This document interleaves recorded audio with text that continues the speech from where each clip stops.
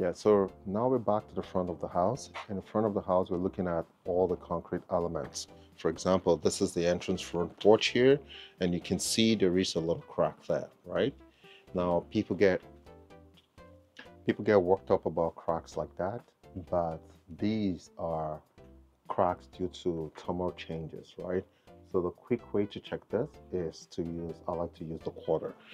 You can see that these cracks do not let a quarter get through them. So those kind of cracks, you might, are not cracks that we'll get concerned about. If they become problematic, meaning they start to, you don't want to see them, those are things that you can repair by creating a clear saw cut, and that saw cut allows the concrete to know where you want it to expand and contract. But if you repair this by just patching around it, it's going to re-crack somewhere else, because as you can see right where we are, the sunlight is hitting on this side, and that's why you have that shrinkage crack.